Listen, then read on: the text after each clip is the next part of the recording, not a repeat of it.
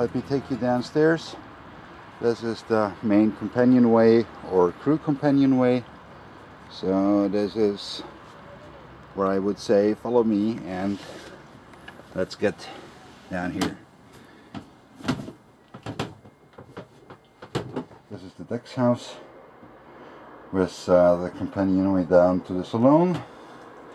Then the crew dining table, really, but this is everybody's favorite place because you can just sit here and see everything what's going on outside. Get good ventilation by these opening portholes, and then another one on this side. Big windows here on the starboard side with the pilot berth. Favorite place of mine to take a nap, siesta called in Spain. And then back here on port we of course have the nav station with the radar, the autopilot. This is a 220 volt light back there. All the switches, GPS, books, stuff stored up there. Chart locker, chart table, drawers in here, fire extinguisher, and back here you have again the companionway back up. And then here on starboard side aft you have this locker up there.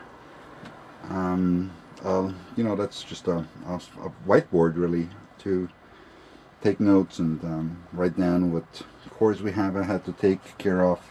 And then down here actually looks like a nice place where to sit on, which it actually is good for as well.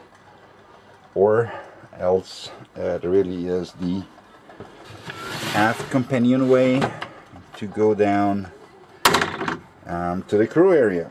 So this is crew area and the electric panel, and that I will show you in a second. Then of course the nav seat here, as you can see, will open up and is another way to access the engine room, which is right below the floorboards here. So you can see that you can also lift it up here, but that's just for if you would want to remove the engine, otherwise the stays close. This is the access to the engine room or through the crew bathroom down below, which I will show you in a second.